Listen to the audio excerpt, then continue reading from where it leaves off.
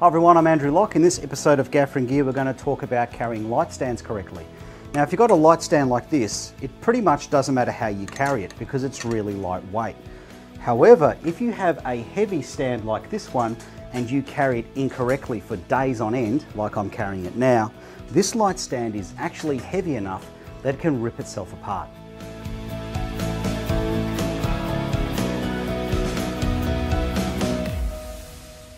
Okay, so basically, never carry a light stand by its head and never carry it by one of its locking columns. Okay, so what's the problem with doing that? Well, the problem is how these are assembled, how they're mounted to the pipes.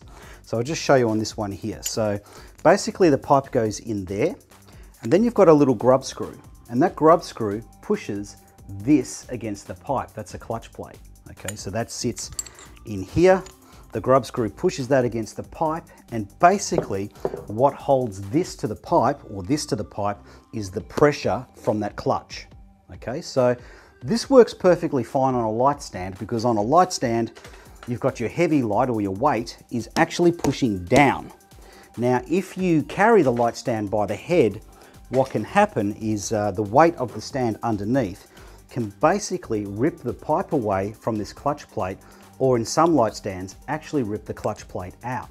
So that is basically the problem. So you might be thinking, well, why don't they just, instead of using a clutch plate, why don't they just like screw to the pipe? Well, the problem is if they have a screw going through here, holding this together, that screw on the inside, or that nut and bolt on the inside, will stop this column from moving up and down.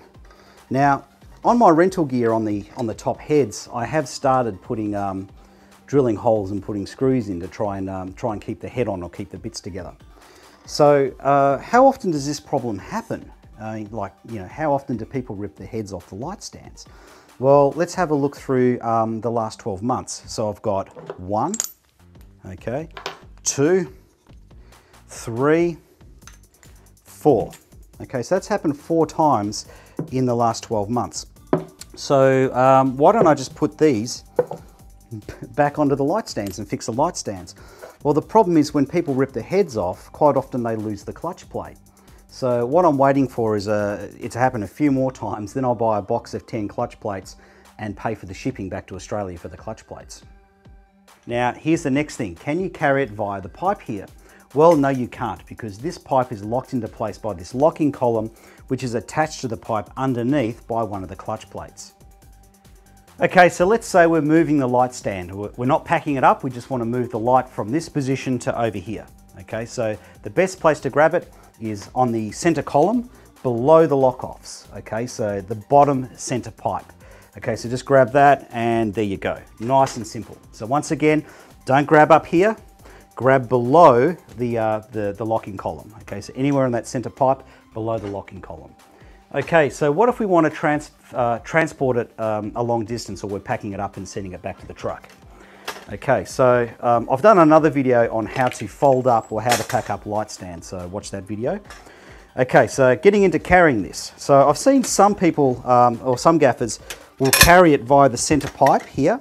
Okay, so that makes sense. It's not going to rip off any of the clutch areas.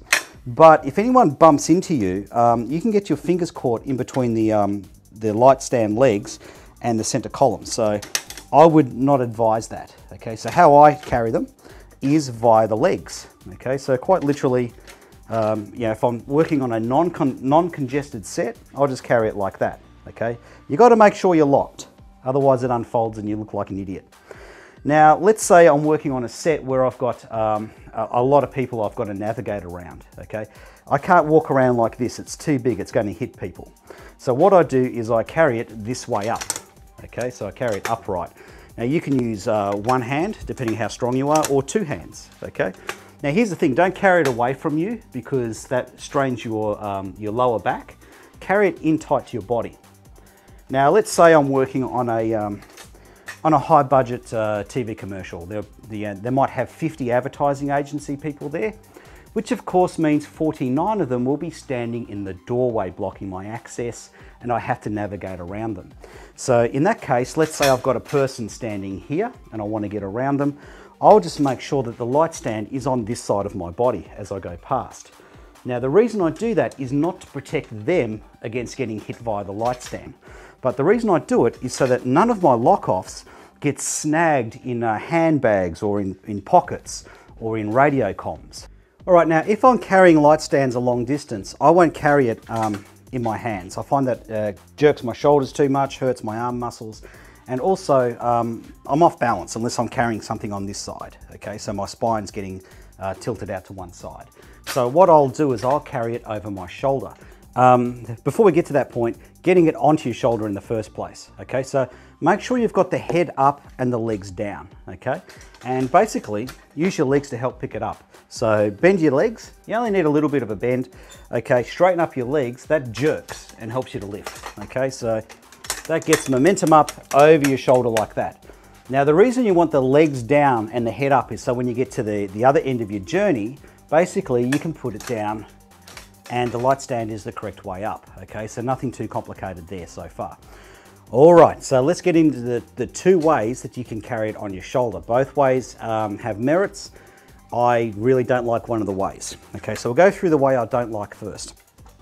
Okay, so one way I've seen people taught is to have two hands holding onto the legs. Okay, so basically you've got 3 points of contact. So that's the logic of it. I've got point 1, point 2, and point 3 is my shoulder, okay? So very little chance of this coming off my shoulder, okay? Now here's what I don't like about this method.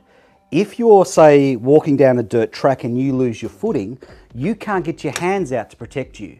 You can't tumble roll, you can't do anything. Basically, you end up with a light stand embedded in your face, okay? So that's the problem with this.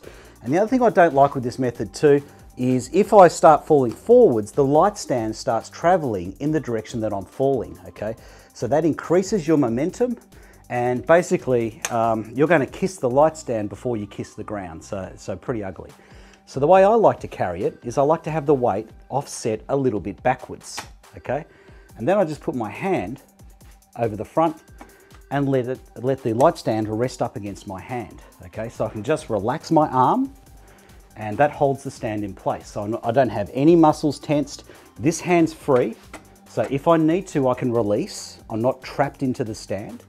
Okay, and yeah, basically I find that's a way easier way to carry it. It's less strain on my shoulders, less strain on my back, less strain on my arm muscles. Now here's what I really like about this method. Let's say I start to fall over, okay?